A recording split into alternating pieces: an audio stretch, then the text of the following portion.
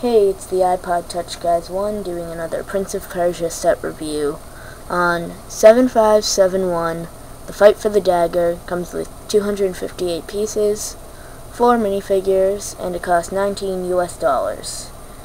So let's get started on the minifigures. First off, you get the awesome Dastin. Yeah, printed body and legs, very detailed. New hair.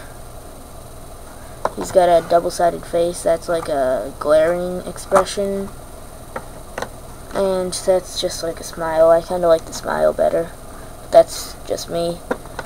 His new sword, it's like a ninja sword, has like a square around the hilt now, and that's the holder. It's kind of like a cross type thing, like they cross, like, you know, when you put the other one in, they cross, and looks kind of cool from right there.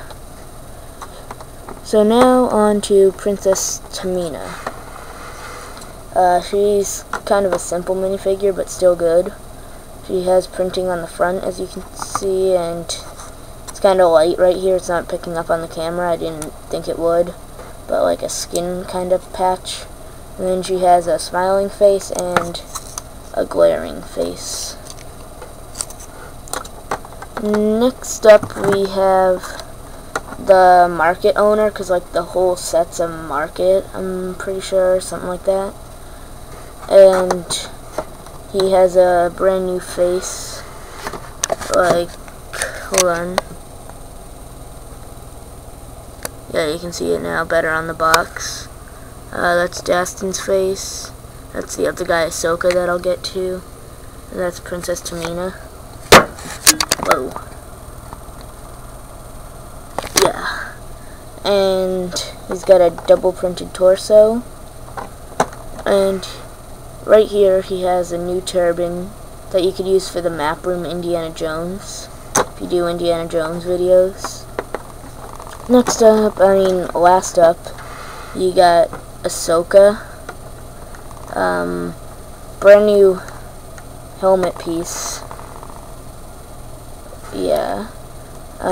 New gold armor. He's just got a spear, a brand new face that you saw there. And he has the Dagger of Time. It's a rubber material thing. It's cool though, besides the fact that it's rubber. I never mind that they use rubber, but whatever. Wouldn't kill them to use plastic. Okay. Next up we have a little stand. Just very simple. It's got an apple and some cherries in a basket right here. Next up we got a little pull carriage with handles here for a minifigure to pull it. And it's got 2 apples. I just stuck in the new 2x2 pieces with a stud. Here we have something that you can like tie the camel off to. And here is the brand new camel. It's all one piece except for this. I don't feel like removing it, but it's the saddle. And he's got some saddlebags, and I don't want to take them off right now. But in one of these are a ruby and an emerald, and I think maybe a diamond. And then the other one is cherries. So here's the whole market thing. This right here kind of reminds me of the Taj Mahal in India.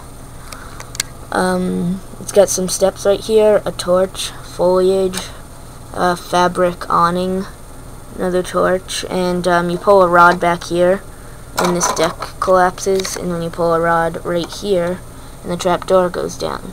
But when you're building it, if you like build it exactly how the manual says, when you're like holding it up to, hold on a second, put some pieces on, it's all this pins are likely going to fall off, because that's what happened to me, and it got quite annoying. But yeah, it's not a very sturdy building, but it's not necessarily meant to be. Here's the pin from the back. But overall it's a great set. I really like it. So yeah, I really like the new camel. Yeah, that's pretty much it. All in a really fast describing way. So that's it, and rate, comment, and subscribe. Bye.